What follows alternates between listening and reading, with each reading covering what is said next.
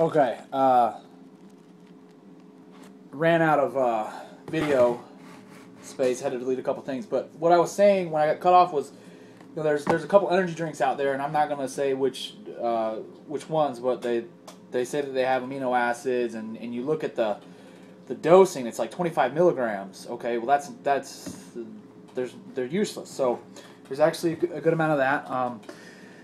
The beta alanine, I think, is personally, I think it's underdosed. I don't see the point in even having it in here, especially if it's only 1.6 grams. I personally, when I use it, I like to try to get 3 to 4 grams a day. I think that's what you need. The beta alanine, it doesn't matter when you take it. You just, as long as you're using it and, on a consistent basis, your levels of carnosine in your muscles are going to be increased. So there's really no, in my mind, reason to have it in here, because it's not going to make a difference if I take it pre-workout, if I take it after workout. As long as I'm taking it on a consistent basis and it's in my system, that's when I'm going to reap the benefits of it. I'm not going to get the benefit just because I took it in a scoop of a pre-workout or an intra-workout or whatever. So, sure, that's great, but I don't think it's necessary to have it in here.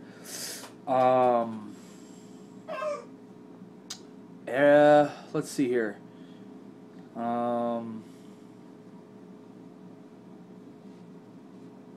some vitamin C. I guess that's good. I don't know if it helps while you're working out or not. I know it's good to take it in general, I suppose, but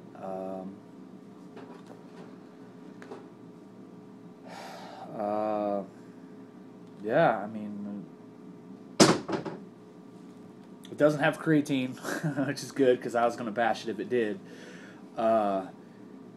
because it would have probably been just a very small amount. But otherwise, I like what I see as far as like what's in it. It's an intra-workout supplement, and those essential amino acids, that's what you want in your, and in addition to the branched-chain amino acids, which this says it has too. So, that's what you want in an intra-workout supplement.